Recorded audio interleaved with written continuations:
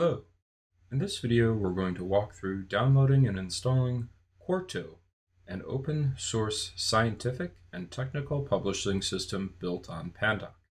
To begin, open your favorite web browser and go to quarto.org. When you're on the quarto.org page, scroll down until you see the Get Started button. Select the Get Started button. Once you're on the Get Started page, press the Download Quarto CLI button that has the Windows icon. In the lower left-hand side of your web browser, you'll notice the installer is downloading. Once it's done downloading, click the installer to launch it. From there, press Next, then press Next again if you only are interested in installing Quarto just for your own user.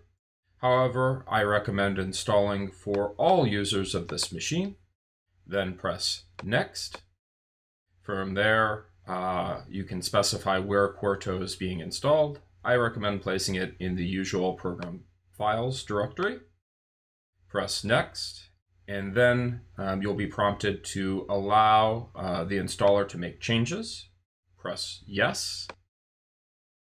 Once done, the installer will begin writing the files onto your hard drive to install Quarto. Once Quarto is done installing, go ahead and press Finish.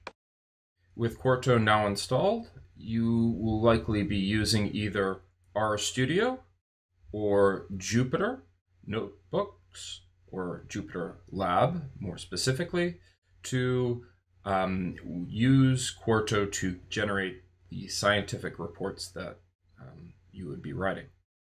Thanks for watching. Hope it's helped. See you in the next video. Bye now.